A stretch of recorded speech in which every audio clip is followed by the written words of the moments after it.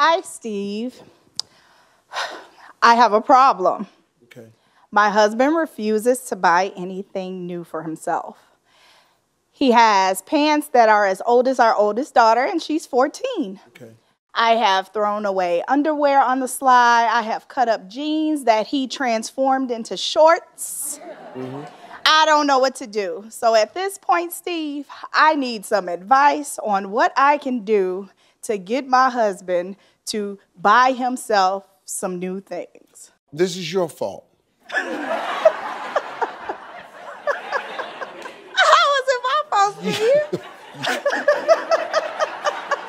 No, really, you gotta up your game.